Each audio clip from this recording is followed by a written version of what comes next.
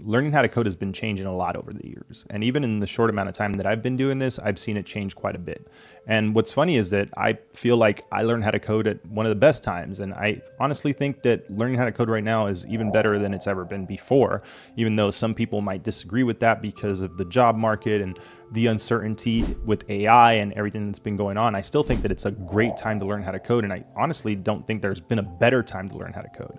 Now we have things like ChatGPT, we have tools like Copilot or Cursor that are basically writing the code for us. And when I think about like when I learned how to code, I had YouTube and I had the internet and I had a lot of online resources, but 20 years ago, there wasn't any of that. And you either had to go to college or you had to be really determined and learn how to do this stuff through books and possibly meeting people who were willing to teach you this stuff. It really was a lot more difficult. And as this stuff becomes easier, we're starting to see a lower barrier to entry, which I think is honestly a great thing. And it's just the way that this is evolving. We went from only being able to learn this stuff in classrooms to being able to sit in the comfort of our own home and doing it with an internet connection and a laptop. And there's so many resources out there. I mean, you can literally take classes from Harvard and MIT for free online. You can sign up for boot camps, which I'm not a big advocate of boot camps, but that's still an option. And then we have a lot of like self-paced learning. We have a lot of resources like YouTube. We have a lot of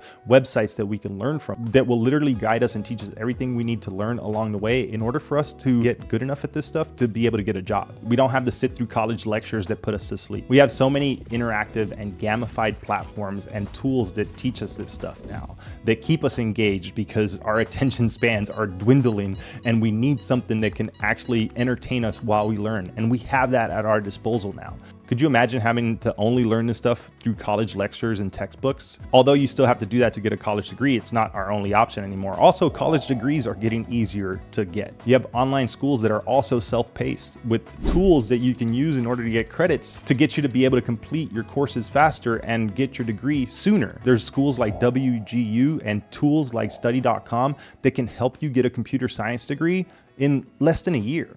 And if you want to check out a really cool interactive online learning platform, let me tell you about today's sponsor, Scrimba. They recently just released version 2 of their platform, and it's really awesome. They have a screencast feature that I've never seen before on any other learning platform. And I can definitely say that they are changing the way that we learn how to code. It's extremely interactive and makes learning a lot of fun. Their scrims allow you to immediately start coding as you're following along with any of their tutorials. So the code that you see that's being shared during the videos is the code that you're going to be editing yourself. Besides their interactive and engaging approach to learning, they also offer a lot of other features on their platform. You can use their templates to get up and running for your next project quickly, or if you just want to test out a programming language that you haven't used before. Scrimba is project-based learning, and they include all of their projects in their project section. So if you're struggling with ideas for something that you want to build, or you want to just revisit something that you may have built in one of their tutorials, you can easily reference them all in one place. As part of their courses, they have some in-depth career paths that you can follow. Their career paths will guide you through everything that you need to learn in order to get job ready. They have a very generous free tier, but their pro plan offers so much for a very reasonable price. Also, they offer pricing parity, so depending on where you're at in the world, their pro plan will adjust based on your location. If you choose to go pro and sign up annually, you'll get 6 months for free,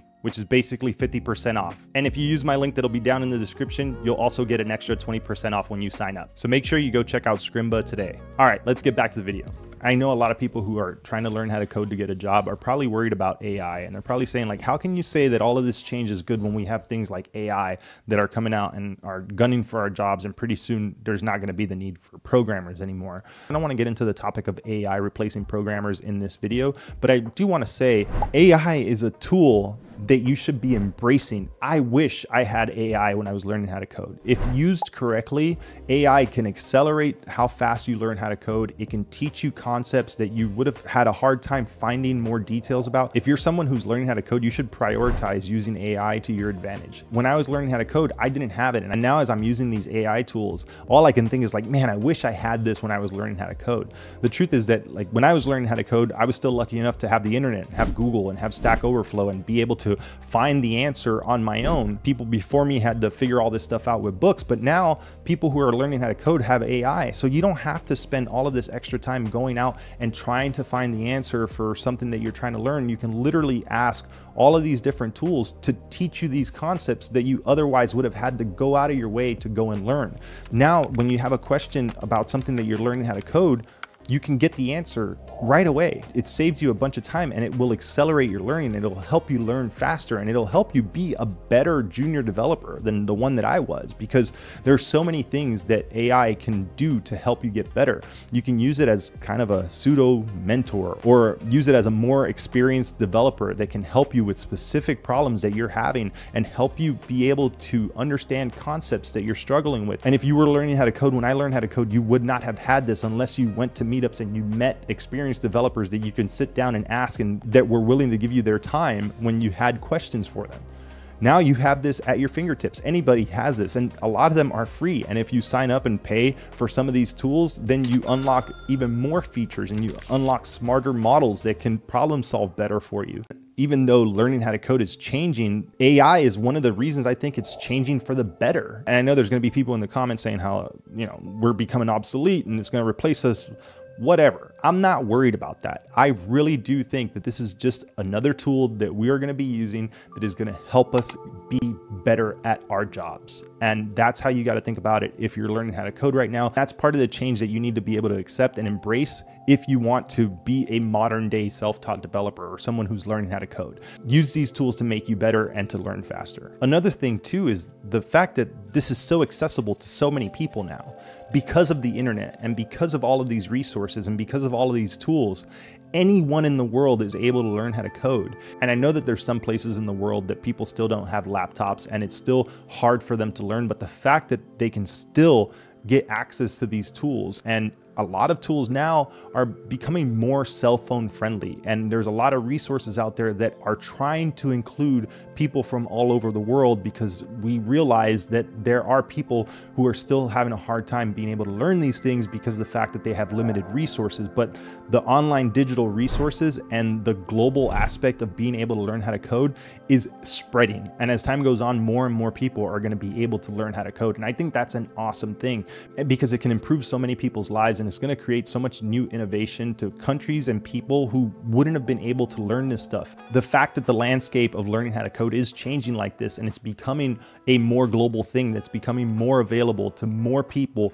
all across the world, is a good thing. I think it'll create more innovation. I think it'll create more entrepreneurs. I think that it will give people who didn't have these opportunities a fighting chance to improve their lives in a way that they wouldn't have been able to do so before.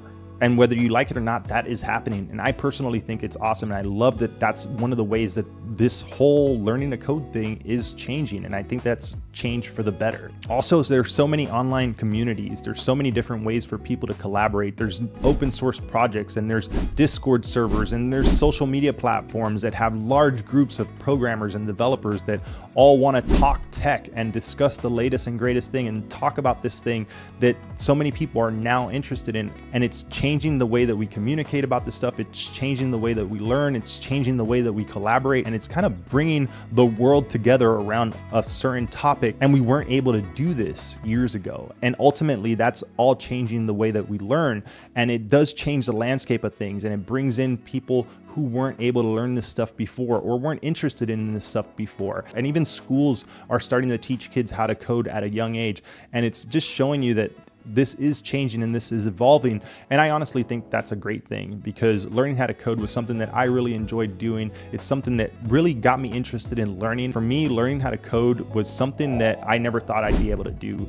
And now, as I'm seeing more and more people become interested in this, as I'm seeing more and more younger people become interested in this, as I'm seeing more and more people across the globe start to become interested in this, it makes me excited to see what the future brings for software. We're going to see so many new things get created. We're going to see so much change in this industry. And I think all of it will ultimately be for the better. And if you're worried about the future, just remember that tech is always evolving. It's always changing. There's always new stuff to learn, and you have to embrace that. You have to be able to go with the change, and you have to be willing to learn the new tech that comes out. You have to be willing to change and improve over time, because the developers that end up not succeeding in this field are the ones that refuse to learn and the ones that refuse to adapt. And if you accept the fact that learning to code is changing, and if you accept the fact that tech overall is changing, and you embrace that change and you try to figure out how you can get in where you fit in with that change,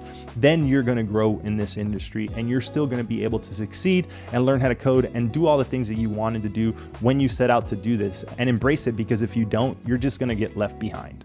That's really all I wanted to say in this video. With all that said, I hope this video was helpful. Thanks for watching, and I'll see you next time.